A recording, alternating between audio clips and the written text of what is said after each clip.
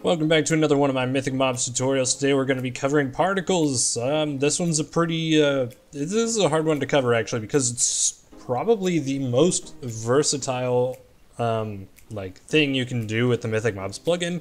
So you're going to hear me say it a lot. Read the manual. Yes, seriously, read the manual. It's going to have a lot of information that I cannot cover in this tutorial alone, let alone probably 10 other tutorials. So it's going to be very important to check back with that often, especially because if you're running different game modes, particle names may differ, same with their availability. Now, with that in mind, I'm going to go ahead and get started, but I've got some tips that I can at least give as we get going. So, without further ado, let's go ahead and jump into it. So the first thing you want, as always, is your mob here. I'm not making any crazy skills, so I'm not going to be focusing on that right now. First, we're going to start off with how to start it off. You're going to want to type in effect, and then particle. Now, there's a lot of different things you can do here. There's particle line, particle sphere, particle box, particles, and particle ring. There's so much to do. I can't really tell you how to do any specific thing because there's so much you can do that you really just kind of have to look at it. So here we're gonna go ahead and just I'm gonna go ahead and just not save this yet. We're gonna spawn in my boy here and spawn PhD particles. Yeah, this is a big name guy here. So he knows what's up. He knows how to do particles. So we're gonna trust him to do the displays for us. Now, one thing I want to go ahead and get off mention right now is you're only going to have 3 types of targeters to work with. You're going to have at self, at target, and at PEM, or I like to say players, entities, or mobs in radius. Those are going to be your big 5, I guess, targeters, even though that's really 3 categories. But beyond that, of course, there's always so much more you can do with it. However, those are the 3 that you're pretty much always going to find yourself using. So let's go ahead and let's check out here what we've got to work with. So we're going to type in effect particle, particle equals, and now I'm going to go ahead and take you to the site here. So when you're on the manual, we're going to scroll down to skills here. We're going to go to effects. Again, as you can see, there's a lot of different effects, but the main ones I'm focusing on is particles. As you can see, particles, particle atom, particle box, particle line, particle orbital, particle ring, particle sphere, particle tornado. There's so much that I literally cannot explain all of these. So we're going to go ahead and just go into particles right now. And as you can see, even this has a lot to go on here. So what we're going to do is we're going to go ahead and look at the particle list. To do so, you're going to click on the C here. And as you can see, there's a big list of particles here.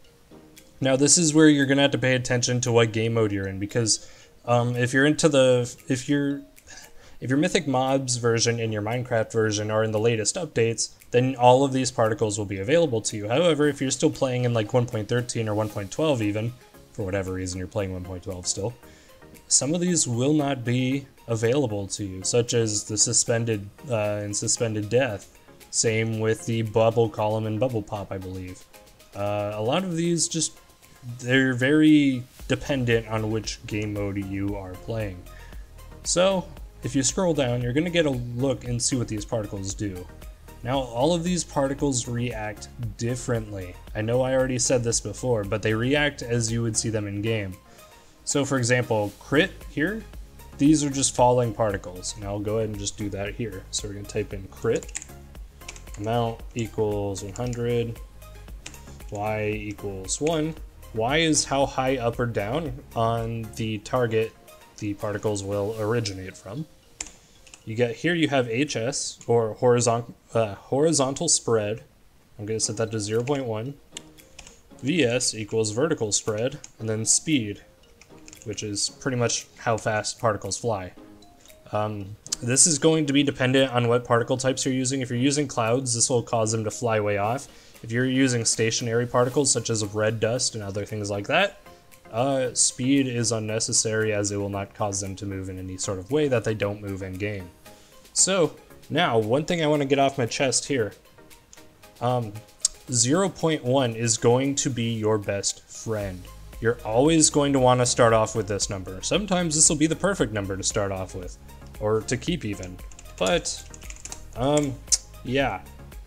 0.1 is going to be your best friend. Because particles react differently depending on what you type, you always want to start off small like this. You can slowly change it as you go. 0.2, 3, 4, 5, 1 even.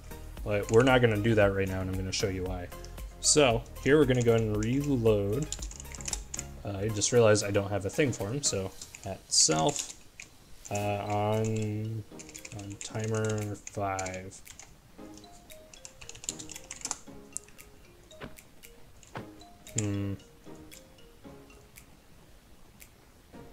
So we're looking at our syntax here. Nothing looks wrong, so let's go ahead and make sure we typed in our thing correctly. Now, this brings up a very good point. These names will not always be the same. If you're running 1.12, you're going to have a different particle name. Here is 1.13 plus, crit_magic. If you're running 1.12, you're going to look for a column on the side here that says 1.12 name, and here you can see it's called magic crit instead. So we're going to go ahead and switch over to this one since the other one doesn't seem to be working at the moment. So particle equals crit magic. We're going to go ahead and bump these up a little bit too, just in case we just can't see them. And let's go ahead and look.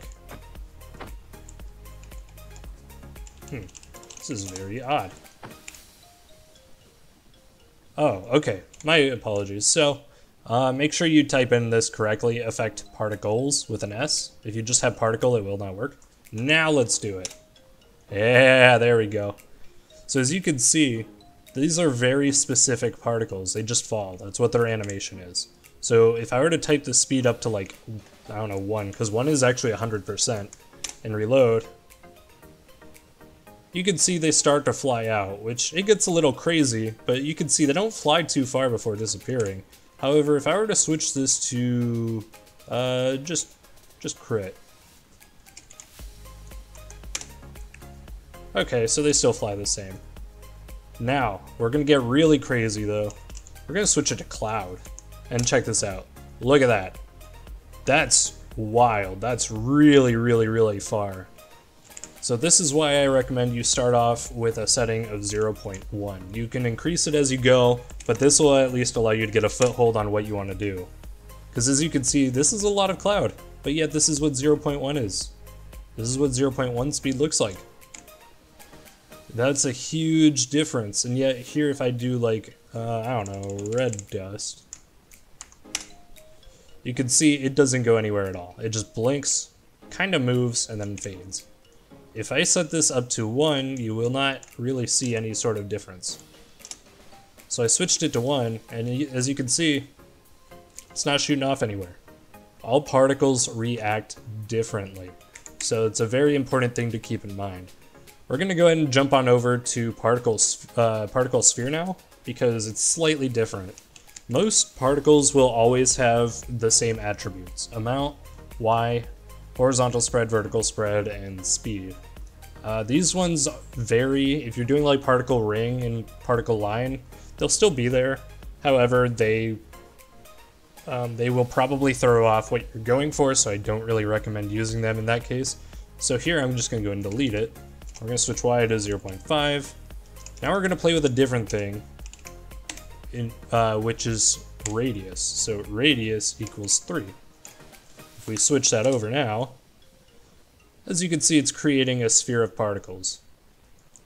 It's very different from what we were just saying a minute ago. And you can change this up as much as you want. You can change it to like 200, a radius of 2. This will make it look more enclosed and a lot stronger of a shield. It's not actually a shield, but it kind of looks like one. So we're just going to go ahead and go with that. Of course, with everything, you can change what type you want it to be. We can switch it to crit as well.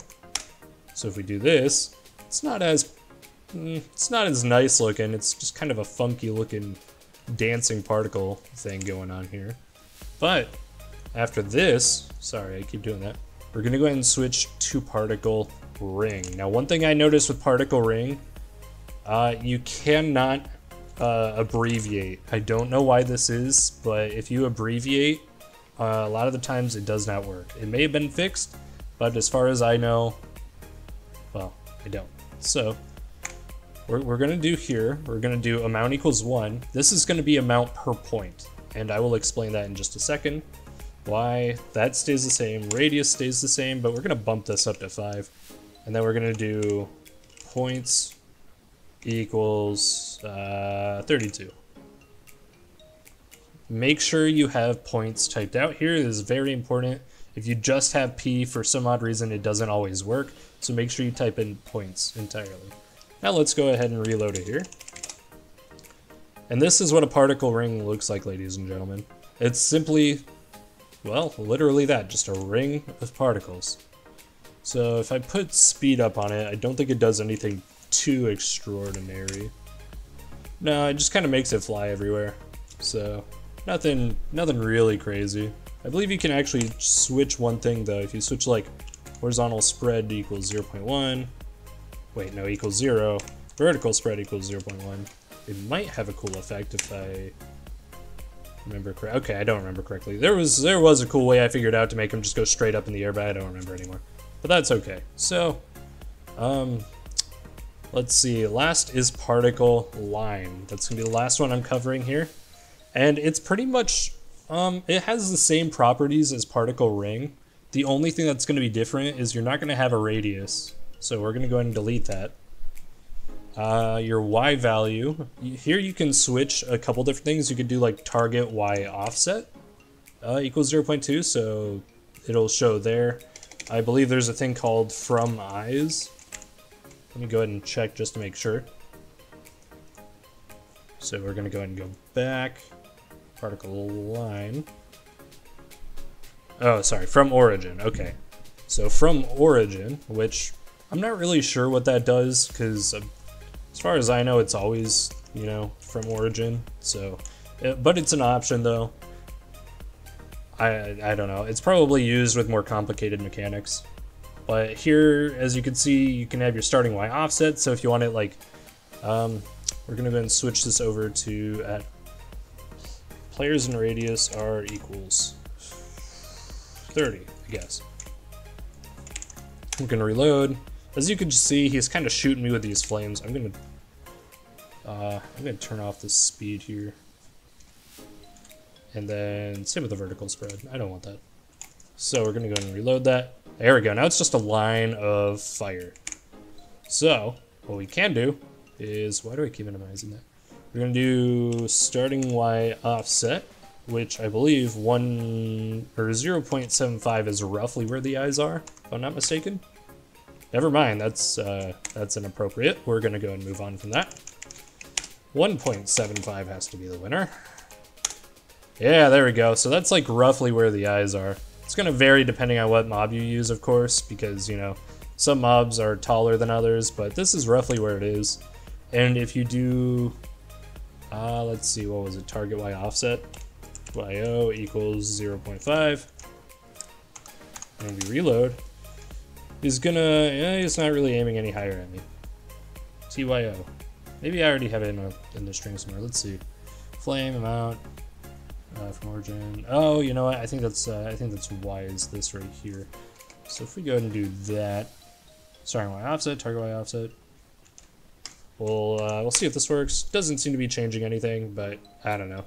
Anyway, ladies and gentlemen, that's pretty much the gist of particles. I know that was really bland and you know, very quick as he's like laser beaming my feet off. All I can really say is just take a look at the manual. There's so much you can do, and almost all the particles can be referred back to this particle here. Particle, material, amount, horizontal spread, vertical spread, Y offset, view distance, and color. Now that's one more thing. Actually, two more quick things I want to cover real quick. Sorry about this. So we're going to go into red dust. Points, let's see. Actually, we're just going to go ahead and erase all this real quick, because there's one more thing I want to show you, or two more things. So we're going to go ahead and switch this to amount 100. What's really cool is if you have red dust as your particle, or magic, I think, is spell probably. Let's see. It was one of these ones, I know that much. It's here somewhere, I promise. May have been just called, ah, here it is, spell, okay. So if you have spell, you can also change the color of it. Maybe it's spell mod. One of these two you can change the color of. So it's really cool. But you can also change the color of redstone, or red dust, I mean. So let's go ahead and do that. We're gonna do color equals hashtag. Let's see, what color do we want to do? We're gonna do blue, so 0000FF. Okay? So with that, horizontal spread equals 0.3. Vertical spread equals 0.3, y equals 0.5. We're gonna switch this to at self. Okay, and let's see what happens. As you can see, he has a little blue cloud of dust going about him right now. I don't know why it's not really any higher than, oh, yeah, okay, so, y equals 1. Okay, so now I got it down. Y, 1 is halfway up the model and 2 is all the way up the model. That explains a lot. Okay, so, yeah, look at this. Now he's got a blue thing of dust around him. And you could switch it to any color you want, but it does have to be in hex code format like this, otherwise it will not work. If you want a good website to use, just type in color hex in the Google search bar, or whatever you use, and look up colorhex.com. There's a really cool list of different colors here. You can type in a name such as like red. As you can see, it came up here. If I click on it, we're gonna go ahead and hit choose, enter. And here you can get different shades, different tints, and different colors that work well with red, as well as a bunch of other things. So if you ever need a good place to look up colors, colorhex.com. I will have a link to that in the description below. Highly recommended. That's what I use for all of my color coding for my effects. So with that, we're gonna go ahead and switch it to green. So 00FF00, and you'll be able to see it is now green. In case you guys are wondering how I'm nerdy enough to know that, it's because it's red, the first two colors, green, the second two, and blue, the third two. So now there's one more material I want to cover. This is called block crack. Now, if you're running 1.12.2, for whatever reason, you're gonna have a different thing. It's gonna be done in a way, let me find it here. Okay, so here back in the day, in 1.12 or lower, it would be block crack, and then your block ID, which would be like 5 example for oak wood, and then data. So if I set it to 5_1, it would be spruce wood. But in 1.13 and above, you're going to type in block_crack, and then here you're going to type in an extra thing called material equals spruce. If I can spell it correctly, planks. Here we need to delete the color because this does not apply anymore. And then we're gonna go and reload. And as you can see, he's dropping wood particles. Now that's all I have for you today, ladies and gentlemen. Sorry, it was a pretty bland tutorial, but I tried to cover as much as I possibly could. There's so much to cover with particles that I really can't tell you any specific way to do something. You just have to play around with it a bunch. Of course, we can always have answers for small questions. However, if you're asking something really complicated, that's just something you're gonna have to play around with yourself and test, because otherwise you're gonna have a long road ahead of you. But, you know, without further ado, cross your fingers. I hope that I find my lab again, because I have no idea where I went. Thank you so much for watching, and I can't wait to see what you come up with in the future.